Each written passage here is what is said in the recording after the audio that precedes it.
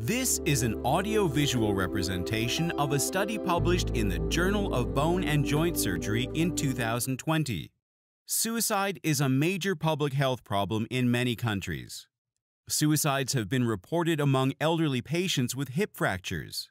Hip fractures adversely affect patients' physical mobility due to poor functional recovery and chronic pain, increased psychological stress, and strained family dynamics.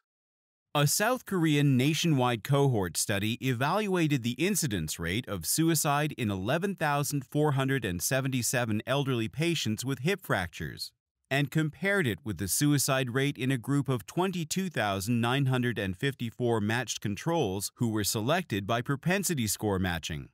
The mean age in both cohorts was 75 years, and the mean duration of follow-up was 4.59 years, generating 158,139 person-years in total.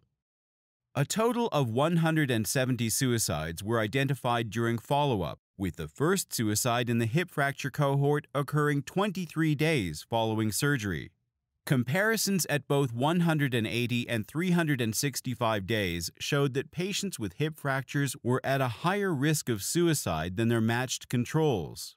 In fact, a remarkably high suicide rate of 266.1 per 100,000 person-years was observed within the first 6 months after hip fracture. Patients with hip fractures were 2.97 times more likely to die by suicide than their matched controls. These findings indicate that hip fractures in elderly patients increased suicide risk within a year. This implies the need for a new approach to psychiatric evaluation and management for elderly patients with hip fracture.